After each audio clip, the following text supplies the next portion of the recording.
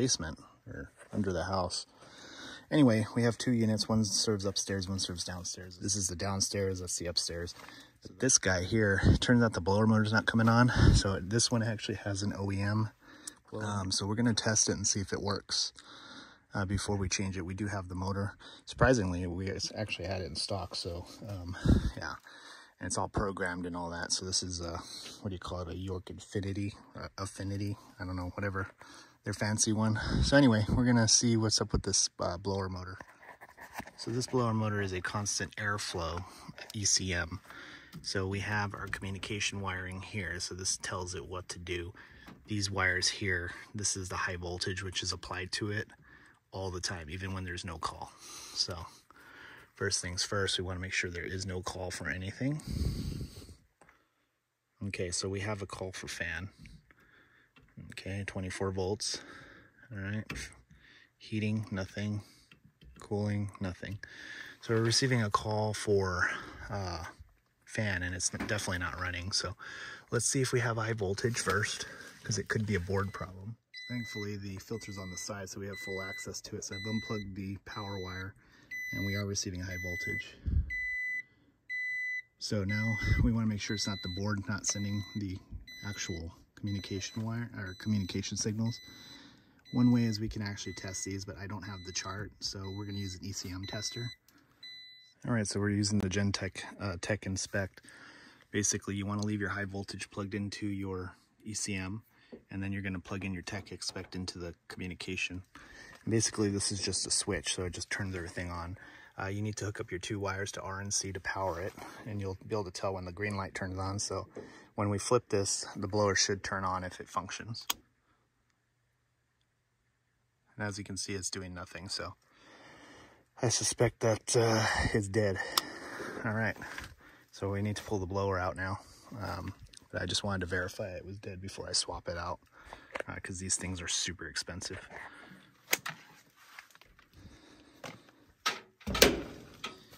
Okay, so we need to pull the blower out. This is totally in the way, so it's got to come out, but it's all PVC glued.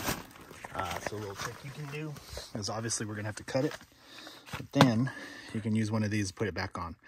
Makes it a lot easier. Then you just slip it on, slip it off. If you ever need to make any future repairs, pops right off. You don't have to glue nothing. So we're going to do that. I know you guys are going to tell me something about this, but I already mentioned it to the client. They don't want to do anything about it. So, you know, it's got plenty of tape on it. And then it's attached to track pipe yeah. Anyway, I'm not going to get into that. But so in order to remove this, we got to get rid of this. We got to take this off. We can probably wiggle it where we don't have to take off the inducer, but sometimes you do. There's going to be screws all around the edges. This thing pops off. There's actually a door switch right there. I've killed the power at the breaker, which you should do. Once we get this out of the way, I'll hang it down here out of the way. We'll pull the blower out, take the motor out, and do all that. So I got my wires out of the way. Got my Milwaukee hacksaw. We're going to go ahead and chop it here, and we'll put a couple in there. That way I can get it off.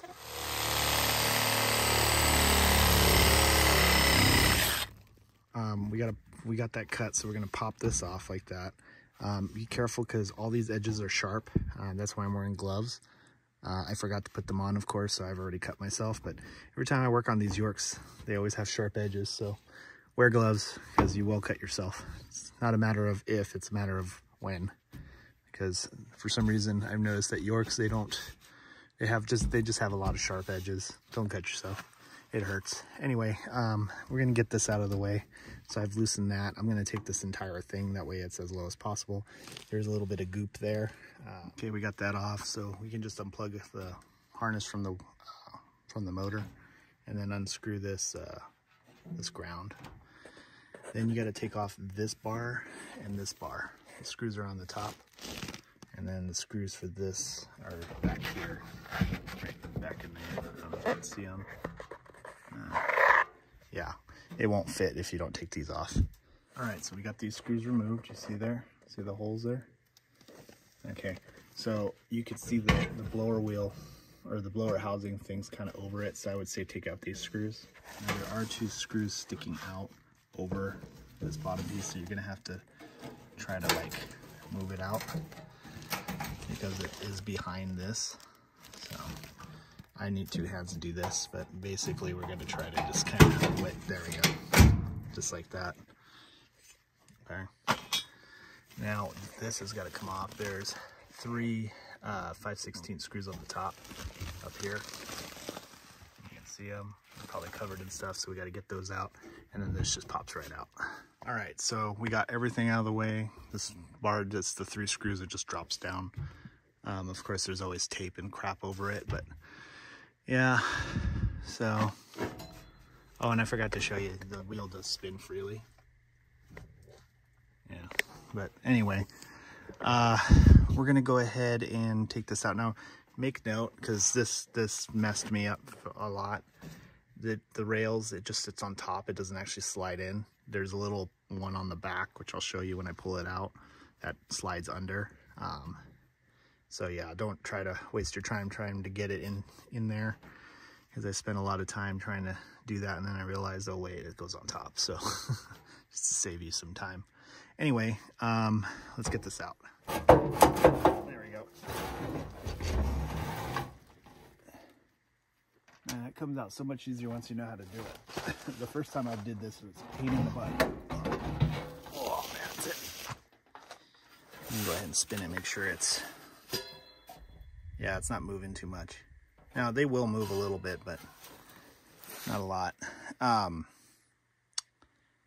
So we're gonna go ahead and take the wheel out. Yeah, I know I switched back to the backpack. Put in the comments below and let me know if you want me to do a tour on, you know, how I organize my Vito Tech backpack. Yeah, I switched from the MCT to that because I found that my MCT bag was getting too small, and I was trying to put too many tools, and it just turned into like a mess of tools. It wasn't organized at all. So my only complaint is it doesn't fit through roof access hatches. However, what I did is I took the strap off my MCT and stuck it on there, so whenever I have to do that, I can just throw it over my shoulder. And then, you know, hold it in front of me, and it's not that much bigger, but it's so much better because I can fit all my tools in there and everything's organized. Okay, so I've loosened the set screw, but that wheel ain't moving. So here's a little trick. You take your adjustable wrench, right, and you put it on the flat side there, and now you can grab that shaft and you can spin it to break it free. Okay, and see, now it moves. So now we got to take the bolts off the back of the motor mount. All right, now this particular blower mount takes 3/8 screws, so. Alrighty. Ooh. So anyway, I got a tripod, so for all you people who get motion sickness, I listened to you and got a tripod.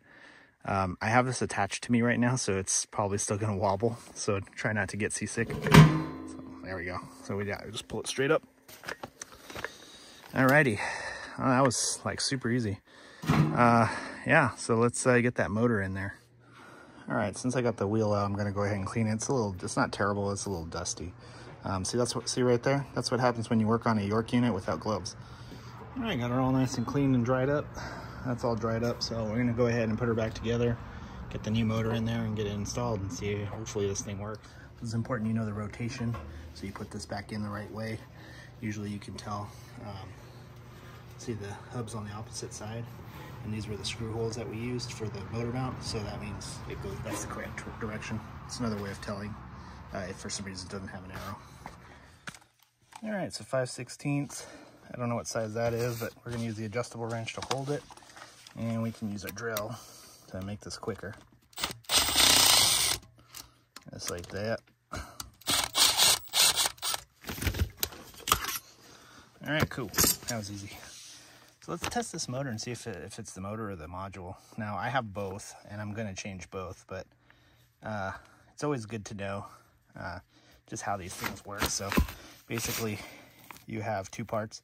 Right here is a motor, and this is a 3-phase DC motor, and then you have your module, which is the computer and the inverter. So usually, in my experience, it's always this, but for some reason I've changed just this, and then this goes bad, and then it takes that out, so then I end up having to do it again. So I would recommend you just change both every time, just to save yourself a callback or some, you know, other BS. But anyway, to take off this module, you're just going to take these 2 screws out here. They're super long screws. They go all the way through. They're going to be a 1/4 inch, I believe. That's 1. That's 2. Oops. Pull those out. And there's going to be a plug that's in there, see? And it's just a little Molex. You got to push in a little pin. It pops out. All right. So now if we look at this, we can see in this case, the motor is probably fine. It looks like this thing burnt up. I don't know if you could tell, but it's dead. Not sure what this thing is, and then you can also see there's a burn mark. So in this case, the module is no good. The motor's probably still fine. So like I said, it's a 3-phase motor, so we can ohm out all three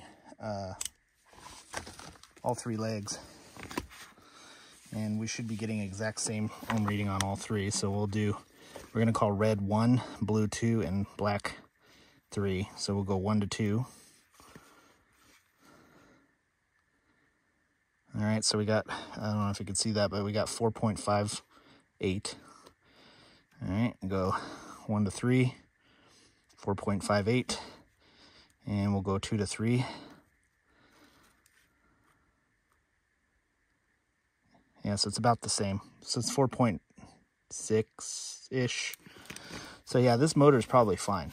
So yeah, you test this just like you would a 3-phase compressor. All 3 legs should be the same, or at least close to each other. So the motor itself might be fine. So what's really interesting about these things too is we can actually put down voltage, right? And then if we spin it, you can see that we're actually producing electricity. Yeah, so we're probably gonna save this motor for a video on how electricity works. So I'm planning on doing some theory physics videos in the future on you know, the physics or the science of HVAC. So let me know in the comments if that's something you want to see. So this is our old one. So I think what happened is this thing just got too close and it shorted out. Now here's the new one. So as you can see here, this one's a little bit different. They actually have it all in this epoxy like stuff to keep everything from shorting. As you can see, nothing's going to be short on itself. This one is a little different. So it does have a little ring to extend the size of it, so it'll fit. And then that's our new motor back there. We'll go ahead and ohm that one out just to show you, you know, how they're both just to show, so we have something to, you know, compare to show you that this is actually still good. The fact that it was producing electricity tells me that it's still good. So, all right, so we'll stick with the same colors. Red is 1, blue is 2, black is 3. So we're gonna go 1 to 3. Yeah, 4.59-ish. 1 to 2. Same, close. 2 to 3. Yep. So as you can see, that old motor is fine. Our new motor is also fine. But that's how you can test these out if you want to see if it's a module. Like, again, we know that the module is bad, but I'm replacing both because in my experience, every time I've just done one, usually the other one will fail and take out the new part, and then I gotta do a warranty. So just to be safe, we're gonna change out both. And then for York, or at least this particular model, this needed to be programmed for something. Pretty much just, you know, the algorithm of the speeds, the fan speeds or whatnot. But anyway, yeah, let's go ahead and get this put together and we'll go from there. All right, so we're gonna connect our module to our motor. So first things first, we're gonna need 2 of these screws that it came with, 1/4 inch. I'm gonna slide them in the holes like so. That way we can line it up with our holes. There are actually holes on all 4 like frame parts. There, there, there, and there. Okay, so now there's a notch here. I don't know if you see that. and there's notches in the frame here, so you want to line those up. We're going to plug in our Molex into this connector here. Make sure it clicks. All right, now we're going to go ahead and we want to make sure that our wire doesn't get caught up on anything. We'll go ahead and line up our screws and get them started by hand. See, so it's not quite 100% lined up, so we need to adjust it. That's why I didn't put the screws in all the way. That way we got some wiggle room. The hard part is getting this part into that notch, because of course they don't quite make them perfect as far as fitting. So almost there, but not quite. Down. All right, now I'm not going all the way down with the drill. I'm going to finish it off by hand just to be safe. I don't want to strip or bend anything. Alrighty, so we got her all installed. Give her a nice spin. And I did wipe down the motor mounting bracket because it was a little dusty. And then before I put this in, we're going to go ahead and wipe down that cavity just to, because we don't want to put a clean blower wheel in a dirty cavity. So that sounds dirty, but yeah.